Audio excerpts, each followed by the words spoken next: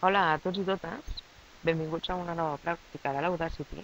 Aquest és un nou vídeo sobre com fer que la nostra veu soni com si fos la d'un robot. La primera cosa que hem de fer és obrir l'Audacity.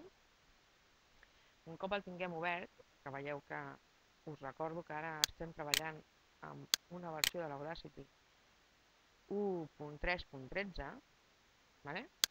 Un cop obert, hem de començar de la mateixa manera que amb el vídeo anterior, és a dir, anem a obrir el nostre vídeo, el nostre àudio de la pista de proves. En aquest cas agafarem la que ja vam tractar i que vam treure el soroll de fons. Obrim aquesta pista i diem, podeu deixar-ho fer una còpia de l'arxiu abans de l'editar o llegir directament l'arxiu des de l'original, el que vosaltres vulgueu. En principi, veig que va suficientment àgil en qualsevol dels dos.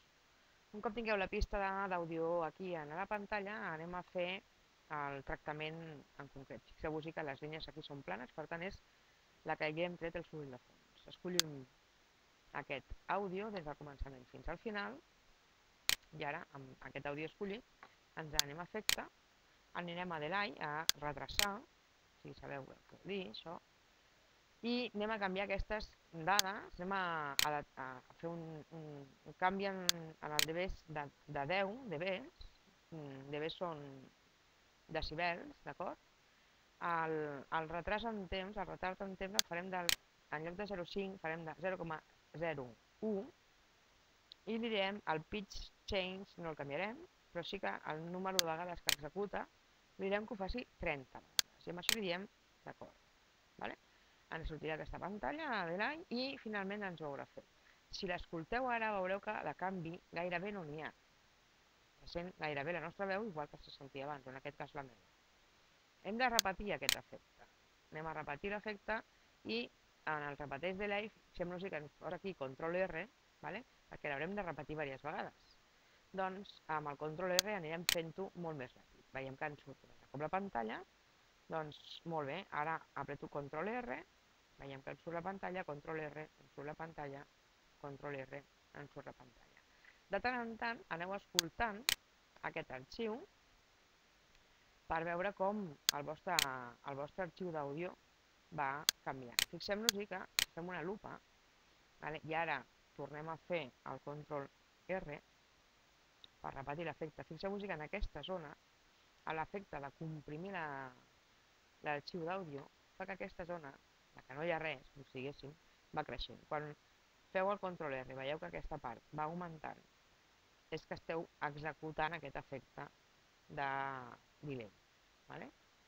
Molt bé, doncs executeu repetir l'efecte diverses vegades, aneu escoltant-lo de tant en tant per veure com aquest efecte va canviant la veu, fins al moment en què creieu que la veu ja és la adient per considerar-la que és una veu així com robotitzada. En el moment que hàgiu fet això, igual que en els altres, ara farem un exporta aquest arxiu, d'acord? I aquí a pista d'àudio de prova sense soroll i ficarem sense soroll i robotitzada amb aquest nom i comprovant que ens estigui guardant com a arxiu WA de Microsoft, li direm adés. Us recordo que us vaig explicar que aquest és l'àudio de música i que per tant aquí, si volguéssim, hem de donar una sèrie de valors per categories d'artista, d'àlbum, de pista que s'estava venint d'aquell àlbum, etc.